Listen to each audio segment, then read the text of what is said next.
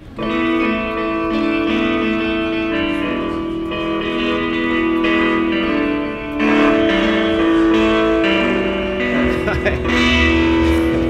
John Biggs with TechCrunch. We're sitting here with Mike Butera of Artiphon. This is your invention. We're here at CES 2013. You're toting this around to show this off, right? That's right. Yeah, first time. So this is apparently the day of musical instruments. So describe what you have in your hand.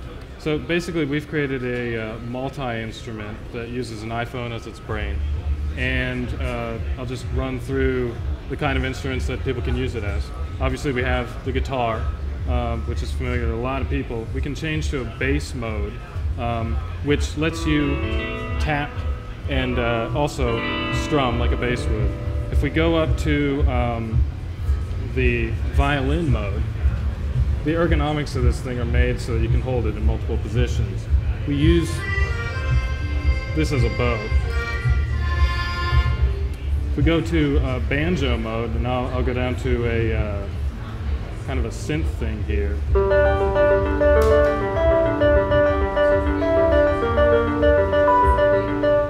So we have arpeggiators down here, so you can do traditional banjo stuff.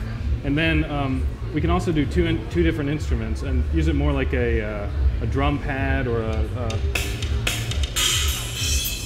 All right, very cool. Keys.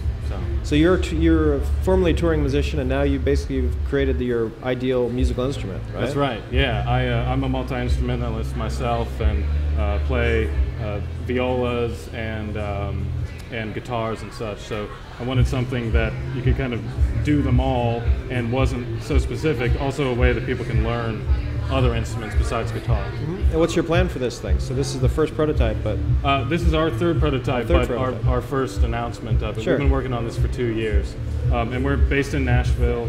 We're making it out of fine hardwoods and really aiming for the professional musicians.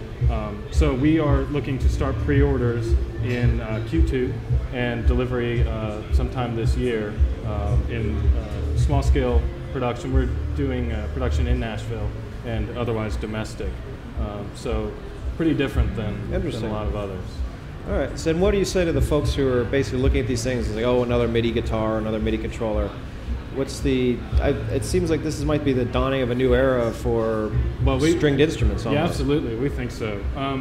The biggest thing, besides the multi-instrumental nature of it, is we're actually using force sensing on here, so it adds that third dimension of musicality that musicians expect. You don't just trigger a note, you vary the attack and the pressure of what you're going to do there. So we have force sensing on both the strum section and the fingerboard. So can you show some demos of how you're doing bends and things? And yeah, so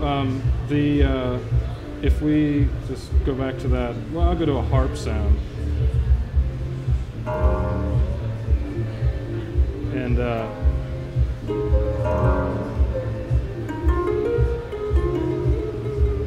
so that's using the gyroscope, but as far as the force sensing in here, right now we're mapping that to velocity. Okay. So you can vary both on the fretboard and the strum your attack volume and aftertouch in MIDI. So that really adds the depth to it. How much do you expect this thing to cost when you're done? This version is our high end. That's where we're starting, and we're going for around 800. All right, and then we'll be doing more mass market versions after that. And where can people find it? Artiphon.com. Artiphon.com. And yeah, we'll be releasing more details soon. All right, can you play us out, Mike, for us? Yeah, sure. All right. I'm John Biggs with TechCrunch TV. Thanks for watching.